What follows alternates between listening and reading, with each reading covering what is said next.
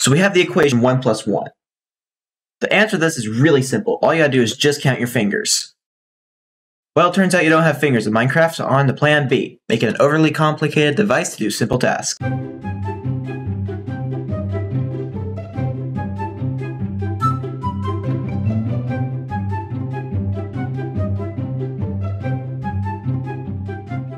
Hello everyone, welcome back to the channel. CT5K here, and today we are continuing our series on how to make hex computers in Minecraft.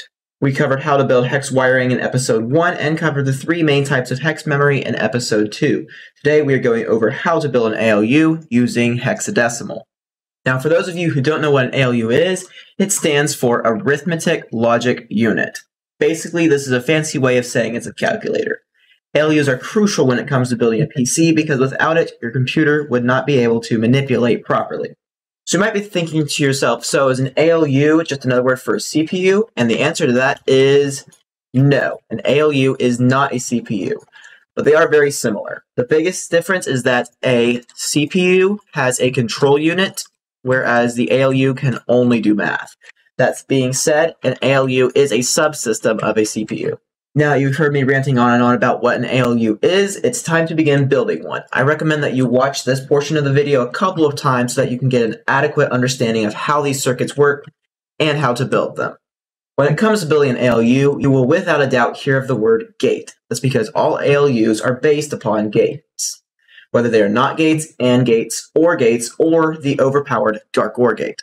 That last one was a joke, by the way. A gate is simply a way to test if variable A is in a certain state. For example, the NOT gate tests if variable A is on or off. If it is off, then the output is not off. If the input is on, then the output is not on.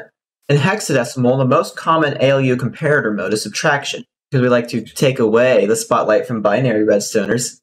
See what I did there? But in reality, both binary and hex ALUs are based off of the NOT gate. However, they're slightly different depending on what system you're on. To build a NOT gate in binary, you will need to place a block here, followed by a torch, and then you will place a redstone dust anywhere your input is. To build a NOT gate in hex, you will need to place down a torch, followed by a comparator in front of it, and then set it to subtraction mode. Then your inputs are either this side or this side right here. So you might be thinking to yourself, so how does this gate work? Like this. How this gate works is 15 minus whatever this side input is. This makes it a NOT because if we convert the hex signals to binary and then invert them, then we will get the same answer. While the NOT gate is great, there isn't really a whole lot you can do with it. Sure, you can toggle things on and off, but if we have a computer that can just NOT things, then we really, in reality, just have a flip-flop. So what else can we add to make our computer interesting? Well, why don't we add an add circuit? If we could add two numbers together, then we can do so much more than if we could just toggle things on and off. So let's get down to building one. Since comparators can't add, we're going to have to get creative when we want to do addition in Redstone hexadecimal. The simplest way is to use what is called inverted addition.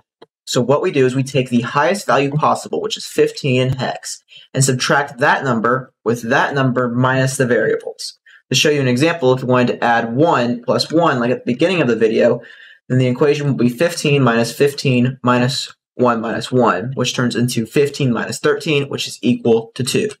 So this add circuit is not of my own design. I will link the video I watched it in the top right-hand corner in case you guys want to check that out after you finish watching this video. To build this circuit, first we are going to build a NOT gate like this. And then instead of just placing a redstone dust right here, we'll place a comparator.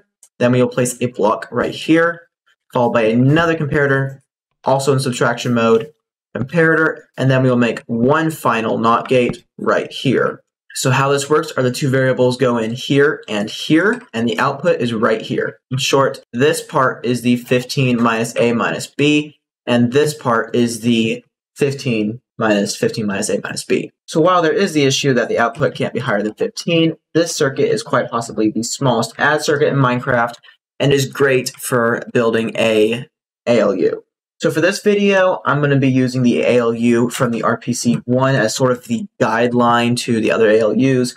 However, there are infinite ways of making an ALU, so I do encourage you guys to experiment with these ALUs to find one that fits your style. To build the RPC's ALU, we're going to create a NOT gate for variable A. Well, we could create an ALU that looks like this, but this is very bulky and is highly unnecessary. Instead, we're going to destroy this line. So now we are just left with the add circuit right here. And then we're going to place a piece of redstone dust, followed by a block, and then followed by a comparator. This is the NOT gate because, as you can see right here, we have a NOT gate right here. So this is NOT A right here. Now we're just going to connect the NOT gate to the ADD gate by placing a block here and a redstone dust here. Now our ALU has two functions, ADD and NOT. This is so much more powerful because we can do so much more than if we just had the ADD circuit or the NOT circuit. If we add some wiring for the variables, we can do NOT A plus B, NOT A plus B, NOT B, NOT B plus B, A plus B, and A minus B, just to list some examples. Now that we have our ALU, it's time to build what I call the core of a redstone computer. This is essentially our computer, but we do not have a control unit, so we'll have to control everything by hand. When I design a computer, I always start off with building the ALU, because to me, it's the most important component.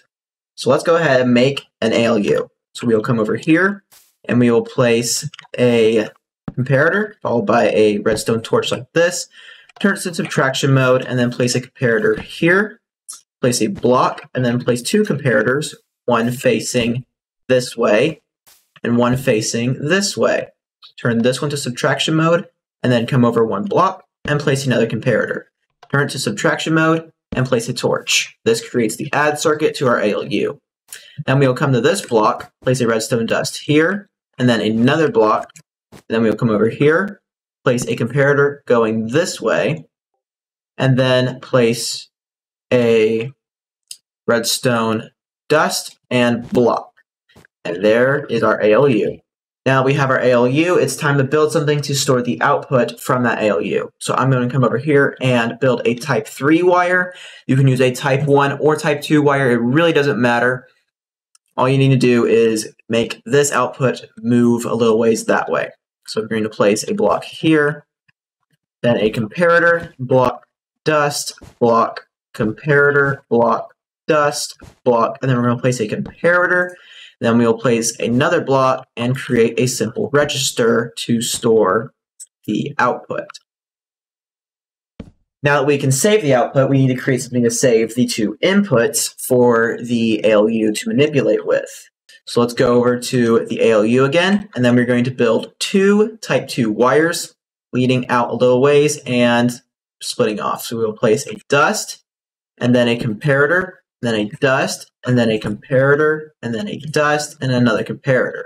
And we will do the same over here, place a dust, then place a comparator, place a dust, then place a comparator, place another dust, and place one final comparator. Now we have the wires. Let's go over to each wire and create a simple output register.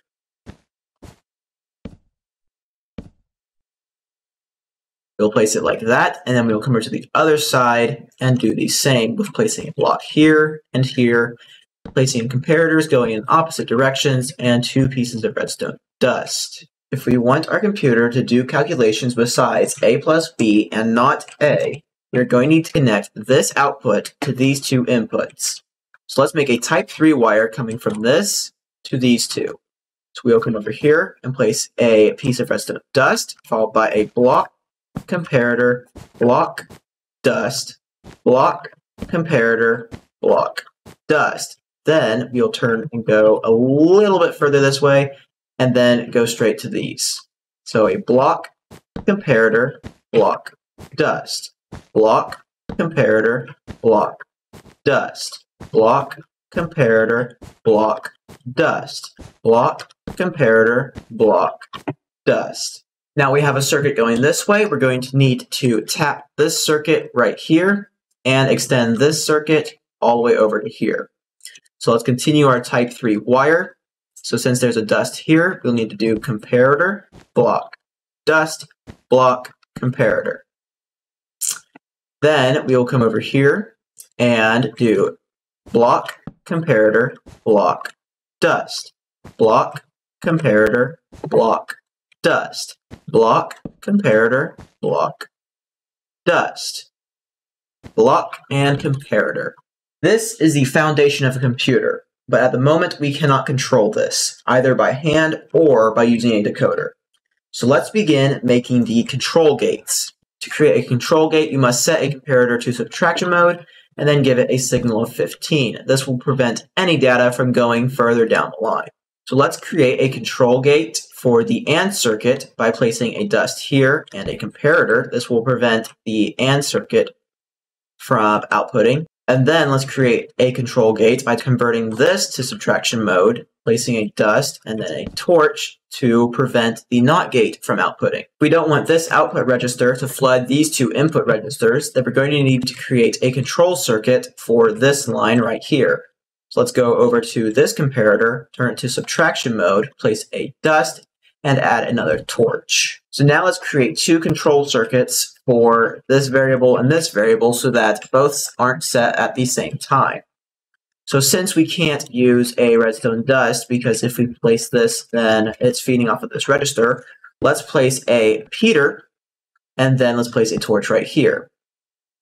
And then we'll come over to the other one, turn to subtraction mode, place a repeater, and then place another torch. To finish everything off, let's come over to each of the gates, turn one of their comparators to subtraction mode, and create a control gate so that way we can wipe registers if we so choose. However, these cannot always be on because if they are on, then they will not set.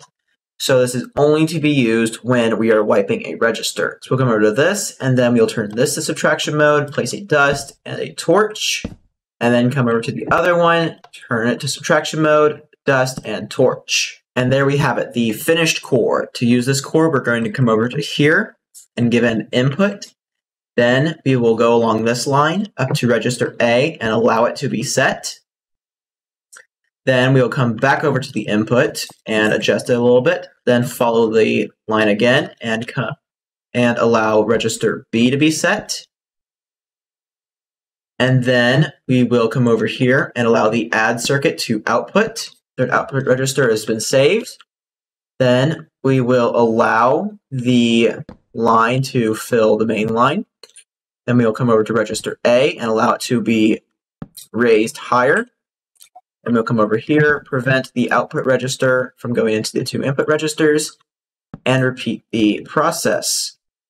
So that is it for today's video. I will be leaving this as a world download so that you guys can have a working design to experiment with. Join us next time where we will be going over how to build a decoder and finally finish this computer that we have been working on.